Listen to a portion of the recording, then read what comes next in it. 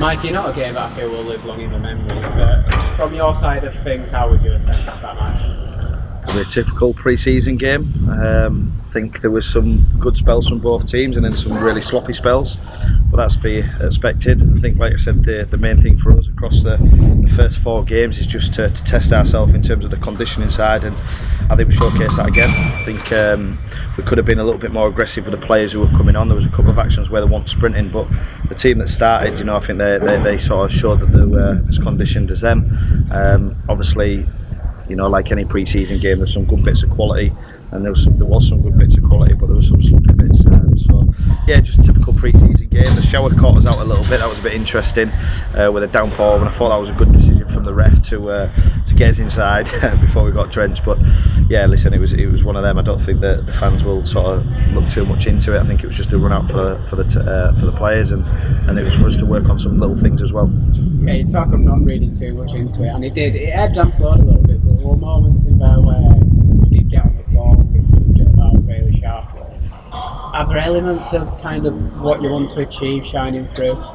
Yeah, there is. Yeah, we talk about the 4 phases, and I think we've just had a chat with staff in there. There was a couple of phases where I felt we didn't secure it well enough. I think in the first game, when in the transition we're trying to get the 3 passes in, and it kept breaking down on pass 1 or 2, which was frustrating, because when we did actually achieve that, then we started to move the ball quickly. Still a lot of work to do in terms of sort of breaking lines and getting key players into the pitch, but you know, listen, they were brave enough to do it against a side which causes, you know, a lot of problems with the press, even in the Championship. So you know, we had to be brave to try play through, and I thought they kept doing that. So we are seeing little things. There's still a long way to go, because you know, we've got players who are coming into the team as well, and you know, that makes it a little bit more difficult, but at least we're bringing quality in, and we'll eventually get there. Yeah, so you still feel we're more in the conditioning stage of pre-season, but how much can we read into things? Are we getting closer to the lineup? Can you see for up and down, things like that? Yeah, I think obviously we're adding players as well, so things keep changing slightly, but for the better for the club. So yeah, I think we'll get the game against Doncaster out of the way, then we'll start to have a look at the structure and really have a look at what the plans look like for each player. And like I say, first of all, we've got to make sure that we get that first team right come Wealdstone. So we'll start to, as staff, have a look through that and maybe have some difficult chats as well. Your debut since today, the centre back pairing, Callum Harry on the right wing. How did you feel they did, and how important is it to get them gelled in at this stage? Yeah, just showed their experience. You know, obviously we're asking them to do something which is slightly different from what they're used to. So you know, they've still had to get through that. I think they showed their experience, didn't they? You know, I think Ty, you know, really composed in possession, wins his headers.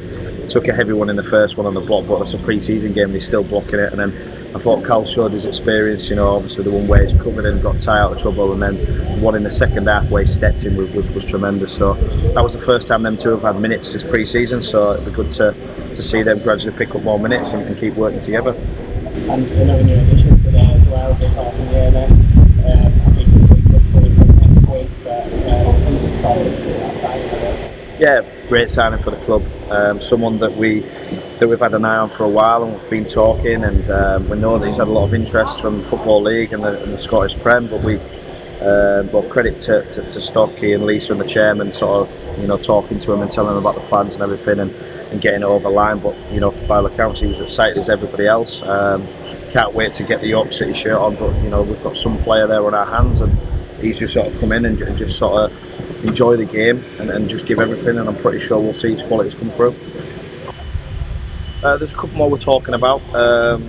If they come off, then brilliant. If they don't, you know, it's not a real issue. You know, like I say, we're always looking to see if anybody will improve the team. We're not just going to go sign players for the sake of it. We've got to fit the model, and they've got to make sure that they're right for the team. So there is a couple of people that we are talking to, and if we get them across the line, brilliant. But if not, then I think we've got a good enough squad to go and have a real good go this year.